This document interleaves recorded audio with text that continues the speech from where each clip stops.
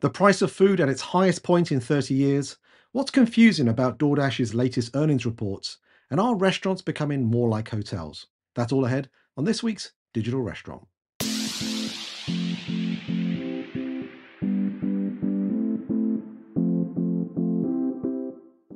Happy Monday, Meredith. How are you doing today? I'm doing very well. Happy Monday to you, Carl. And how was your trip last week? Well, I did 17,500 miles in about 72 hours, which I calculate at me running at an average pace of about 240 miles an hour. So suffice to say, even a few days later, I'm still feeling the repercussions of that. I'm a little bit nasally, so apologies to those of you listening to me through a podcast of your choice, but I'm feeling okay. How about you? You were in Cabo, having a nice little break, I hear. I did not go nearly as fast. Mostly my average speed was 0. I sat completely still for a week by the pool. It was lovely.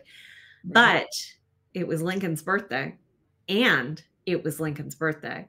And so every year we go celebrate in a place like Mexico.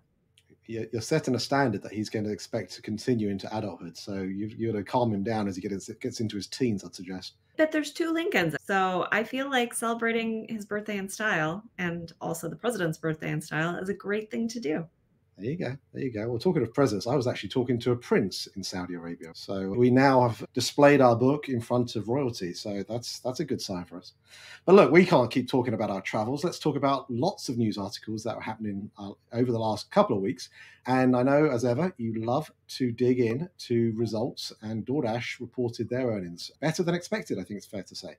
Yeah, they sure did. So DoorDash's earnings have come out, and 3 key points that made me feel pretty good about DoorDash and how they're doing. The first was that their monthly active users and order frequency are both up. And unlike Uber, their take rate is actually up as well while those things are happening. So healthy business performance not being funded, it seems, by reducing their price. However, couple things to note here. Number one, DoorDash is certainly running a lot of promotions right now. I don't know if you've received any yourself. There's been a lot of people posting on LinkedIn about some of the promotions that they've seen. And of course, their ad business is growing. This is the same thing I said about Uber 2 weeks ago. I think they're basically taking money from the restaurants who are advertising on their platform and then reinvesting that money to spend on consumers to get them to order more frequently, to keep ordering, and to acquire new customers. So in this way, the restaurants are really subsidizing DoorDash and Uber Eats to grow themselves and to keep themselves stable and to keep people ordering. Not sure it's a great decision by all the restaurants, but they would have to decide all at the exact same time that they're not going to advertise anymore in order to reverse this trend. So one other thing we've heard about DoorDash is that they are paying money to get high volume delivery restaurants to go exclusive on their platform. I've now heard this from 2 restaurants that they've been offered $30,000 in upfront cash to go exclusive with DoorDash for a year. So that tells you that DoorDash is also not just trying to get the consumers to buy more, but trying to get the restaurants who are doing a lot of deliveries to go on their platform.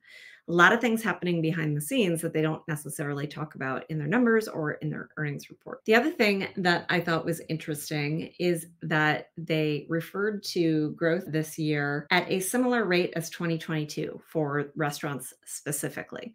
And this has always been a challenge in both Uber and DoorDash earnings, that they don't make clear what's going on in US restaurant growth specifically. They hide it in a bunch of verticals, maybe in a bunch of geographies. It's really difficult to tell. But growing at a similar pace as 2022, which last year they called stable, feels very much like an ongoing low single digits growth rate that they're just not telling us about. I feel like if it were higher than that, they would shout it from the rooftops. So hard to say what's happening there. And it doesn't feel too great if it's coming from a lot of subsidies to both restaurants and consumers to get them to behave in this way. The final thing that was really interesting is at the same time, a story came out saying DoorDash earnings are up, but meanwhile, drivers suffer. The average DoorDash driver and Uber Eats driver has seen their earnings decline, according to a new study out by Gridwise. Now, for those people who don't know it, Gridwise is an app that drivers can use to help them figure out, should I be on Lyft right now? Should I be on Grubhub? Should I be on DoorDash? Should I be on Uber Eats? Should I be on Uber?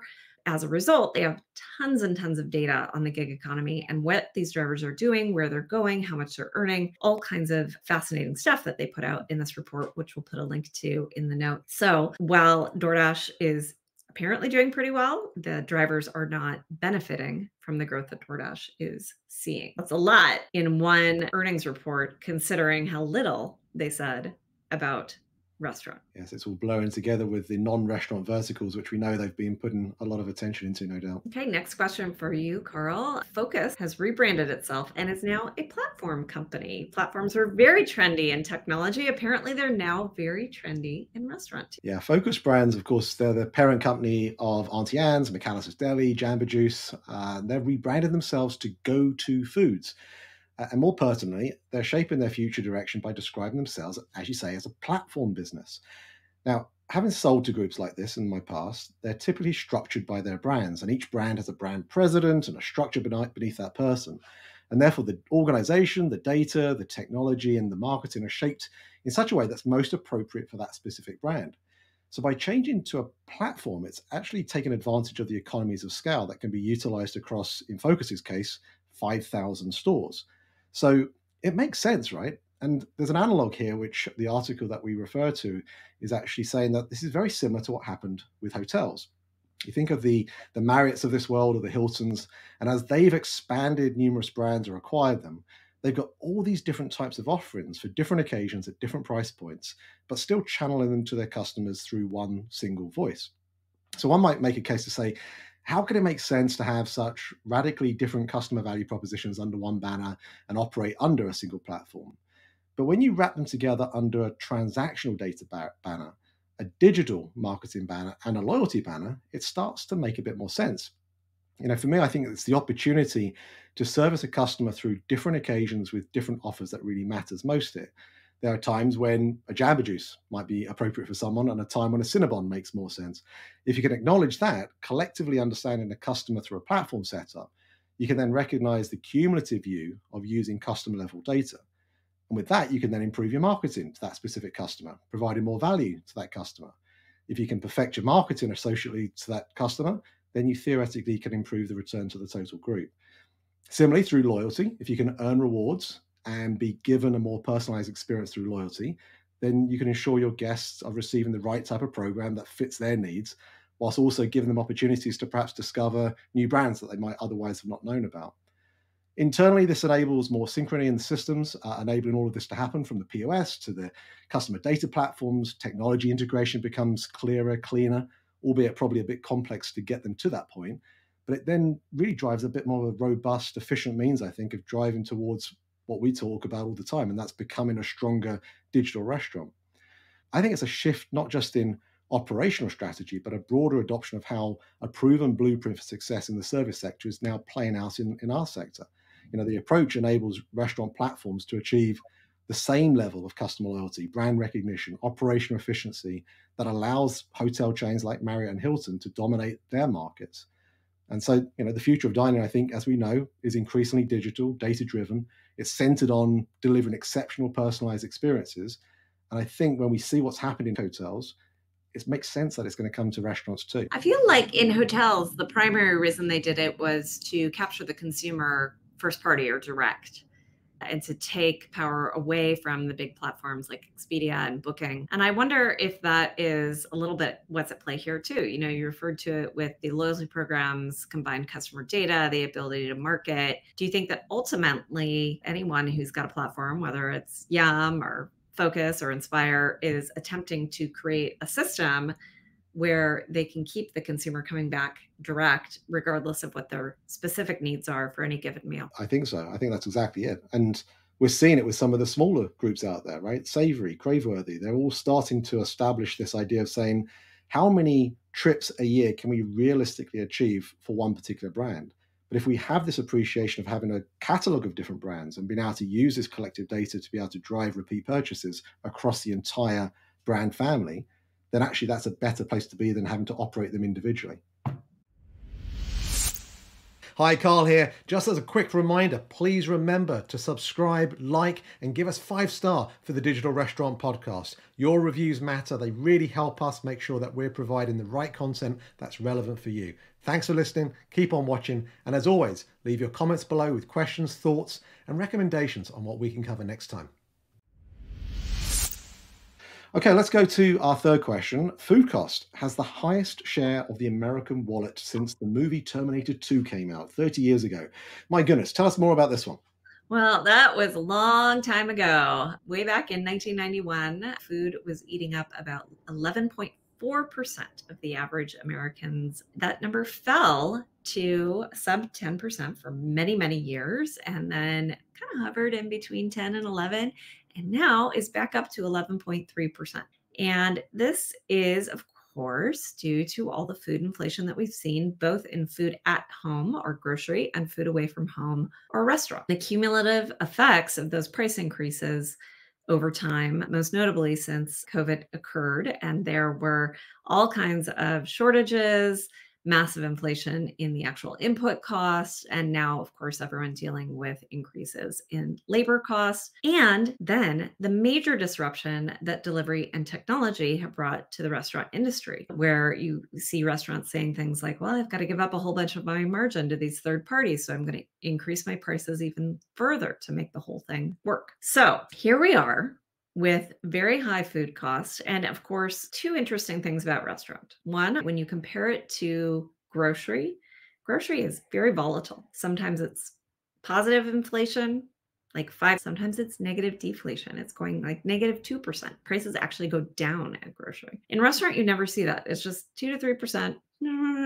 on and on and on. Of course, it's been higher than that in the last few years, which leads to the second interesting thing, which is that restaurant margins are at an all-time high. If you look across restaurants over the last 4 years since COVID, you'll see that average EBITDA margins are up for restaurants. Now, not every single restaurant has benefited, but on average, they have. And let's pick on one, shall we? This is Chipotle. And you can see their growing revenue. Of course, they've been absolutely on fire. One of the very few concepts who've reported both an increase in prices as well as an increase in traffic comps. They've been growing their store base, and between all of those things, that's causing their revenue to increase. But look at their EBITDA margin. If you go back to March of 2020, when COVID began, their EBITDA margin as a collective was around 10%. And that number is now up by 20%. Their margins have nearly doubled in the time that they've been saying, gosh, we're really experiencing a lot of commodity inflation ourselves, labor cost inflation. We have to increase prices. Well, a lot of that is falling through to the bottom line for them. Feels a little unfair to pick on Chipotle. The reason that I'm showing them specifically is because they own all their store base, so we don't have any of the complexities of franchisees. Certainly, this is a corporate level EBITDA margin, so part of this reflects greater leverage on the corporate level G&A as they increase the size of the store base and grow their AUVs. But it does beg the question, if restaurant industry margins are up, do they really need to be increasing prices as much as they are doing? And what is going to happen as grocery prices start declining? I think that what we're going to see is that restaurants might actually price themselves in such a way that opens them up to a massive, massive disruption, whether that is grocerant and semi-prepared food in the grocery, new forms of restaurant like a vertically integrated delivery kitchen. There are a lot of things that could happen that could really disrupt and bring in prepared food or restaurant quality food, but at a fundamentally different price. As restaurants increase their prices, increase their margins, they're creating that umbrella for that disruption to occur. Speaking of delivery kitchens, and here we go. Also grocerants, in one question, Wonder coming into Walmart. What's happening here? It's almost as if we planned it, wasn't it? Yes, Wanda has developed a strategic partnership with Walmart to launch its operations within their retail environment, marking another step in the evolution of the industry, I think. But it's also closely mirroring the same approaches that we've seen from ghost kitchen brands, Kitchen United, Cluster Truck. We mentioned last year that ghost kitchens generally were getting a lot of heat but these new models would arise and build on what worked and what didn't work from the past. Well, in many ways, some of these models have been tried already. And so it's going to be interesting to see what is specifically different about what Wanda are doing with Walmart than what these other folks have done in the past. This model offers customers what Wanda calls fast, fine dining, which is fine dining quality at a fast, casual pace. And that's obviously within the familiar setting of a Walmart store. But Wanda benefit from a commissary prep kitchen. Their approach also embodies the essence of that we talk about regularly, the vertically integrated operation. And we've seen that in Cluster Truck's model. And this entire supply chain from preparation to delivery is controlled, and that helps optimize efficiency and ultimately better customer satisfaction. And this integration ensures more of a seamless operation, right? Reducing overhead costs and providing greater food at a better pace. So they're opening their 11th location in a Quakertown, Pennsylvania Walmart, and they're going to leverage, obviously, the high foot traffic from that retail giant, ensuring better visibility and accessibility to a broader customer base. And the move isn't, I don't think, just about expansion. For me, it's about a deeper integration of food services within retail spaces. Now, Kitchen United were working with Kroger inside their grocery stores, and they opened their first location, I think it was back in January of 2022, so a couple of years ago now. And in spite of all those locations now being closed, Wanda still thinks their model is going to make it work. So like with KU and Kroger, I think there's probably some supply chain efficiencies that Wanda can achieve here too, if the Wanda team can tap in to the Walmart supply chain machine. But Mark Lauray's background, who's the CEO of Wanda, he was also the former president of Walmart's e-commerce division. So I'm sure he knows a person or two over there.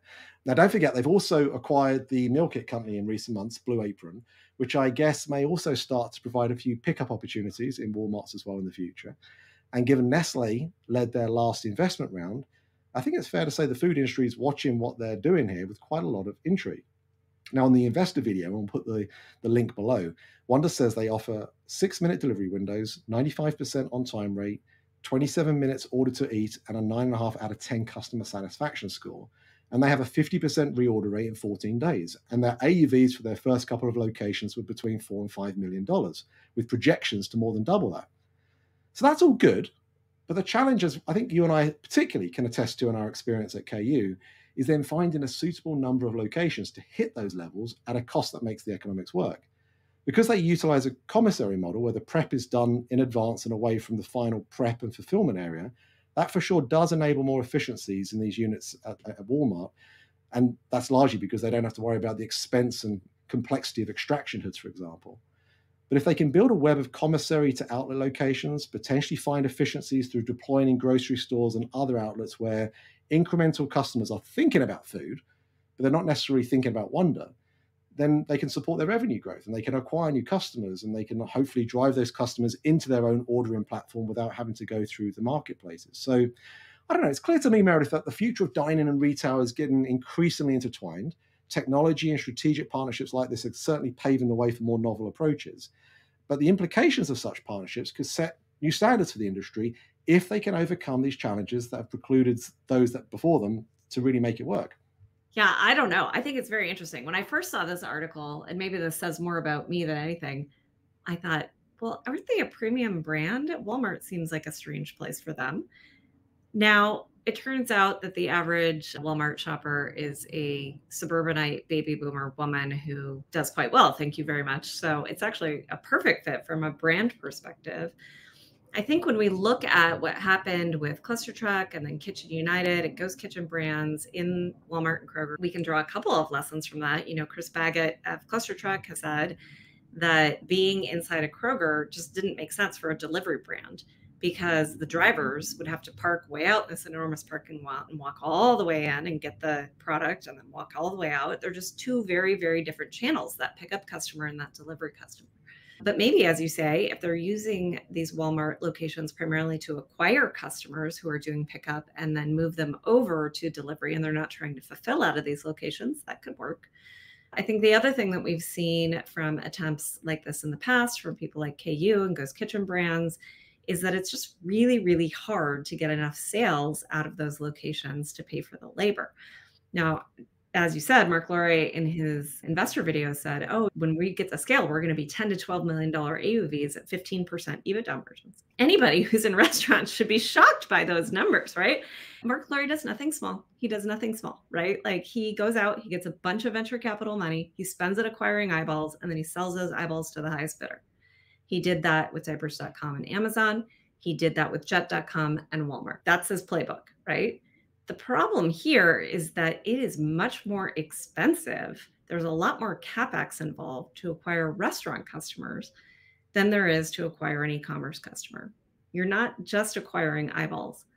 And to say, I'm going to get to a $10 to $12 million AUV, and then I'm going to have 15% margins. Well, that means that his system is scaled to do $10 to $12 million and kind of middling, honestly, margins at that level. Until then, he's at 4 to 5 now. He's going to be losing money before you even account for two things. Number one is a massive amount of marketing dollars that need to be spent to get those eyeballs to get up to $10 to $12 million. And number two, an incredibly subscale commissary. So that commissary, over 100,000 square feet, enormous, set up to handle hundreds, maybe 1,000 of these stores all throughout the Northeast. They've got 11 of them. It's going to be subscale for quite a while. So that means that they're losing money in two places. It's like a moonshot, right? It really only makes sense if he gets all the way to the giant scale. They bought Blue Apron to try to accelerate that path to scale. But when they bought it, Blue Apron was still losing money. So they got $100 million worth of revenue and a bunch of customers who were used to using Blue Apron. But they also had to reformat how Blue Apron was working if they weren't going to lose money on that as well. I'm so curious to see how it turns out. Can he get to the scale that he has built the engine for? Because if he can, this is pretty cool. But it's so hard to get there. And is he going to have the patience and the VC capital to go acquire the eyeballs that he needs? It's a fascinating one, isn't it? I mean, don't forget how much money has already been lost pivoting from previous ventures as well. But don't forget, it was only a few weeks ago when we were talking about Walmart and drone delivery. So maybe he's thinking, you know what, we're going to get to that 15% EBITDA by using drones instead. Who knows? Huh? Who knows? Who knows? Either way, when you're a billionaire, I guess you can dream big. So good luck to the team at Wanda, and we'll be watching avidly in the months and years ahead. Okay, talking of drones and robotics, let's head to Tokyo, where Cartgen Robots and Uber Eats are pairing together to help the future of automation come to those shores over there in Japan, which of course makes sense. I mean, if any way you're going to see this type of thing, Japan has to be it, right? 100%. I think what we've said about robot or drone delivery in the past, but in particular the sidewalk robots, is that you want to be places that have incredibly high labor costs, check. You want to be places that are incredibly dense, check. And you want to have places that have relatively low regulation. I don't know about that for Japan, but they're in such desperate need for labor that maybe they're willing to make some exceptions. And Japan has a long history of using robots in place of low-wage labor. So I think this is a perfect fit. I think it's a great place to test it. It'll be so awesome to see how it plays out. If it works here, I think it's much easier to then go make it work in other places. It is very hard to do a test in suburban USA. It might go okay and then conclude, are robots a good idea or a bad idea? Who knows, right? Suburban America is not ideal for them. Japan is ideal. So if it doesn't work, we know, okay, it's not time for robots. We're not there yet. But if it does work, now we can figure out what about it works, where can it be replicated, et cetera. So I think we will see a lot more of this. It's only our last conversation that we were talking about Starship Technologies and their fundraise. So it seems like maybe robots are getting some traction. We said 2024 will be the year of the robot, and here it is, right? I mean, it's going to be interesting to see how fast we see traction in the area. But I think what ultimately this will come down to is different markets with different features are going to require different forms of logistical solutions. In some areas, the driver will still remain the most optimal solution, but in others, like Tokyo, you might see things like robotics and automation in that regard actually play a much bigger role. Okay, we are out of time, Meredith. I told you we had lots to talk about. Oh my gosh. Thank you as always for your thoughts on it. As ever, we've got other articles that we'll share on our LinkedIn newsletter. If you've yet to subscribe to that, do so. If you have yet to subscribe to us on our YouTube channel or wherever you listen to your podcast, please do that as well. Give us a 5-star review if you wouldn't mind too. That's always nice. Gives us warm feelings in our belly. Thank you as always for listening. We'll look forward to hearing your comments, thoughts, and questions, and perhaps what we should cover next time when we come back to you on The Digital Restaurant. But until then, thanks for listening. The Digital Restaurant Podcast is available for you to follow and subscribe wherever you listen to your podcasts. Watch us, rate us, and subscribe to The Digital Restaurant on YouTube, and follow along on all our social media digital restaurant channels. Thanks for listening.